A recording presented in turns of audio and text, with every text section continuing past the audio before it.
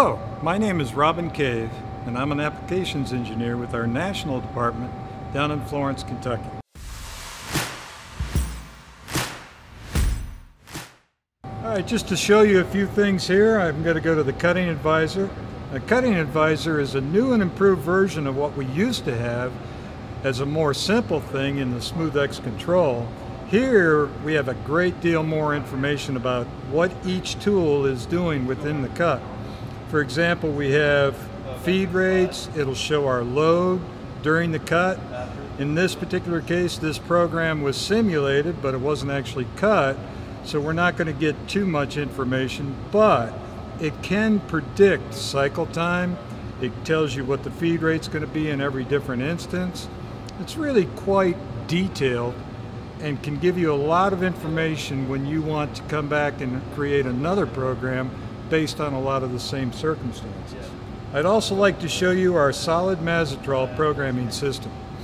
Remember, solid Mazatrol is a programming system where the machine will take a solid model and give you a program itself. To do that, all you really have to do is come in, load in a file, and that file is going to be a step file or a parasolid file. And when it comes in, if you hit that auto adjust button, the machine will try to automatically put that part in line with the Z-axis in the machine. If you're happy with what you got, give it a unique name.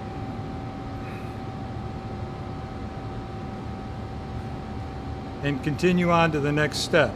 Now, as you do every step here, all you have to do is hit finish from step to step, move on to the next information. Now here I'm going to build the top line of the program, which sets up the stock for the part. And you can see it's given me dimensions here of 5.9 and 4.2 of the finished part size. So I can use those dimensions here. I'm going to make the part out of carbon steel. I'm going to make it out of a OD max of 6 inches, which will cover my 5.9. I'm going to have no hole in the middle of the part. And the overall length of the part, I'm going to make it 4.25, just a little bit longer than our finished length. Give it a certain amount of rough material on the front, hit OK, and it's now created the blank. Hit finish on that step. Move on to the next step.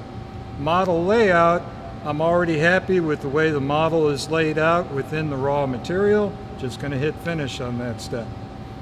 Now here's where the real power of our Mazatrol automatic programming system goes.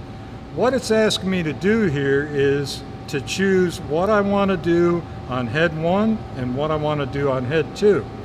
And it uses these arrows and vertical lines to define it. So what I'm going to do is for head 1, I'm going to move that one arrow a little bit farther so that it's going to try to do as much of that part as possible on the head 1 operation. And then I'm going to go to head 2, and I want head 2 to come to the other side of this rise. So I'm going to move head 2's line right over to here, and I'm pretty happy with that. And now for the ID, I'll do the same thing. On the head 1 side, I want it to come all the way to that wall at the bottom of the bore. On the head 2 side, I just want it to come just barely within that wall. Hit OK. I can add a little bit more attributes to it if I want to, but I'm really happy with what I got, so I'm just going to hit finish.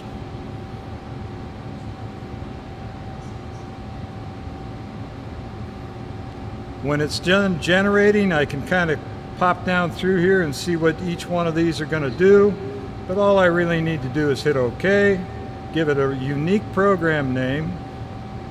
Let's say AAL-1 input, and it's created the program for me.